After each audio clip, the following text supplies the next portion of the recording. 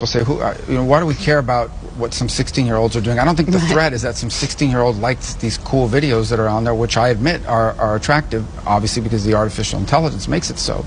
It's the massive amount of data that they're collecting, not on one 16-year-old, not on 1,000 16-year-olds, but on millions and millions of Americans that give them commercial advantages, potentially the advantage of being able to shape American public opinion in a time of crisis.